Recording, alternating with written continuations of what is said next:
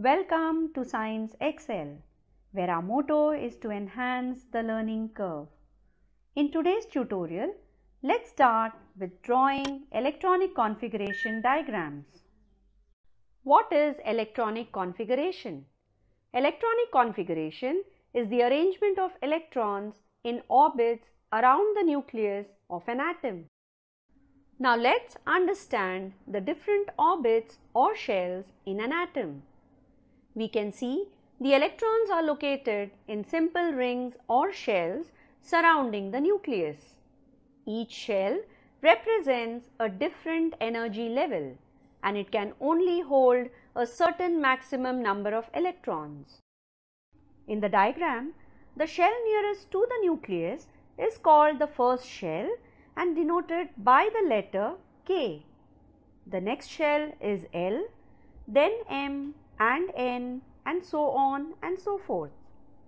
The maximum number of electrons a shell can contain is obtained by the formula 2n square, where n is the number of a shell which can be equal to 1, 2, 3 and so on.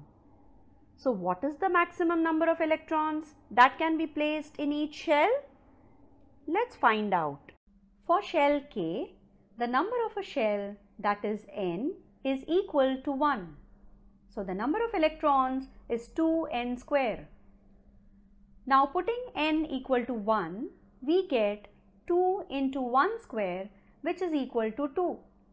So in this way, we can calculate the number of electrons for shell L, which is 8, for shell M, which is 18, and shell N, which is 32. Now there are some rules you need to remember while drawing an electronic configuration. The maximum number of electrons in any given shell is given by the formula 2n square. The maximum number of electrons in the outermost shell is 8. The electrons are not accommodated in any given shell until their inner shells are filled. In other words, shells are filled in a stepwise manner. Now let's take carbon atom as an example. With an atomic number of 6, it must have 6 electrons to balance the positive charge of the 6 protons in the nucleus. Let's put the first 2 electrons in shell K, as this shell can only have a maximum of 2 electrons. Now we are left with 4 electrons. All of these 4 electrons will now go into the next shell L, which can accommodate a maximum of 8 electrons. So you can see in the carbon atom, all the 6 electrons have got arranged in the shells K and L. Do you know that there is a shorthand way of writing the electronic configuration? The electronic configuration of carbon can be depicted as a symbol of carbon followed by 2, 4, which tells us that shell K has 2 electrons and shell L has 4 electrons. Let's take argon atom as an example. Its atomic number is 18. 2 electrons can go to shell K, which is the maximum it can hold. Next is the shell L, which can accommodate a maximum of 8 electrons.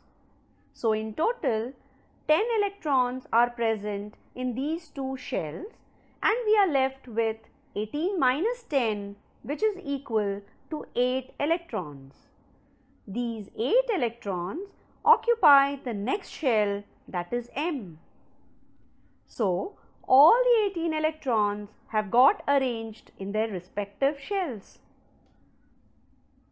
So how would you write the electronic configuration of an argon atom in numbers? We write the symbol of argon followed by 2 electrons in shell K, 8 electrons in shell L and the last 8 electrons in shell M. We encourage you to explore the summary created as a brain-friendly mind map which provides a quick insight into what we have learned. The following assessment is the key to gauge what we have imbibed. Kudos to you if you have managed to answer all. If not, revisiting the tutorial will help reinforce concepts. Thanks for watching. If you find the content of the video useful, please like, subscribe and turn on the notification bell to receive updates on new videos.